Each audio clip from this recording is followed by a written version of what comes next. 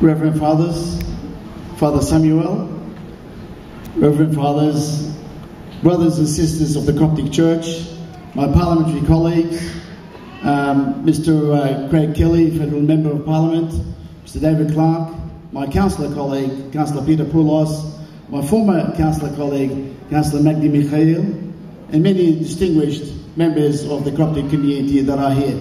Let me first of all acknowledge the young people, not only that are here, but who got up here to speak.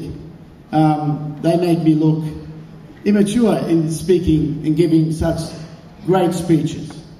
Their approach to the speech, their presentation, is really and truly a remarkable reflection of the Church's care in the youth of the Coptic community.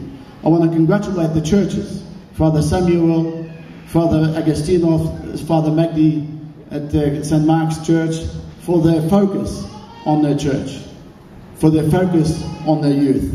They have really and truly followed the words of His Holiness Pope Shenouda about the youth of the Coptic community. So friends, it is with sadness that we are here today to commemorate 40 days since the passing of His Holiness Pope Shenouda III. So I'm truly moved by the presentations given by the Coptic youth who spoke tonight.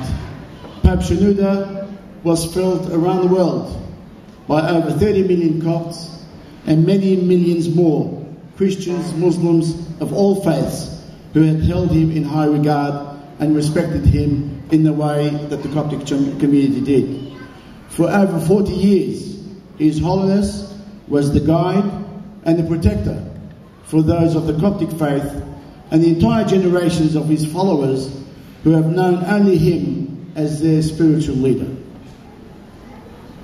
Today, we pay tribute to the man who devoted his whole life to the service of God.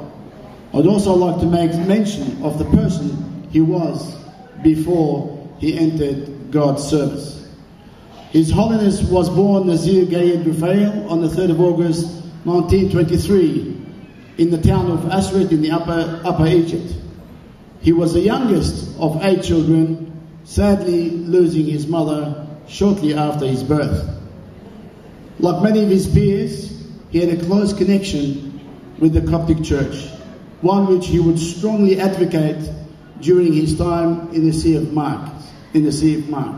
As we have heard tonight, and he later said, and the very famous quote, "A church without youth is a church without a future, and youth without the church are youth without a future." That message has been, as I said earlier, followed to the letter by the reference of St. Mary's and St. Mina's Church, as well as St. Mark's, even establishing not only various schools around this church, but establishing churches in English to cater for the youth's needs. And that is a testament to the thinking of the leadership in the clergy. And I congratulate, as I said earlier, Father Reverend Samuel and others who have devoted so much, Father Reverends here, who've devoted so much to the youth of today. His Holiness was strongly involved in local church in his youth, as it was while working as a teacher that he commenced study at the Coptic Theological Seminary.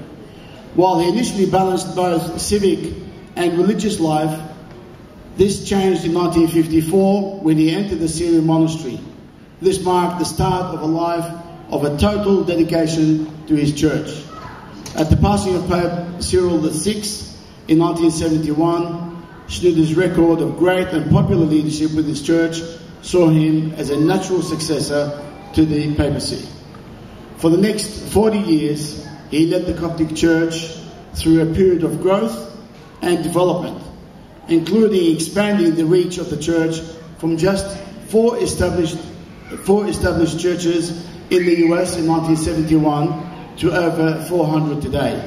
And during the upcoming selection of a new Pope, it will be these and many other churches established during Shenouda's time as Pope that will have the opportunity to appoint his successor.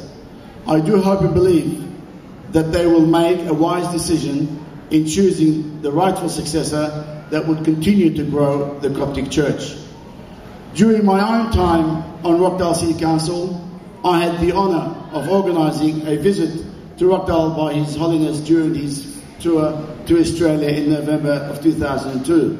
When I met him, I was truly humbled by the measure of a man who has given so much for his people.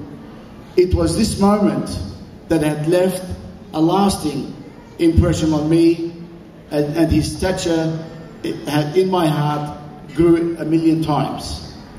I have seen the Coptic Orthodox community in Sydney grow, and I am privileged to have been involved in small part in establishing St. Mark's Orthodox Cathedral that we are meeting here today. At first, it was a struggle to get the DA approved, but I think with the wise support of the Rockdale City Council and the leadership of the church, we ensured that you have this beautiful building that we meet here today.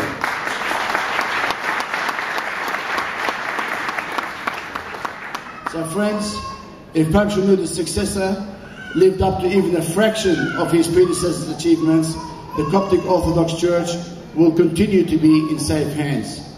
I thank the Church, the diocese and the community for allowing me to be a part of this very important commemoration of a great man whom I dearly loved. Thank you very much.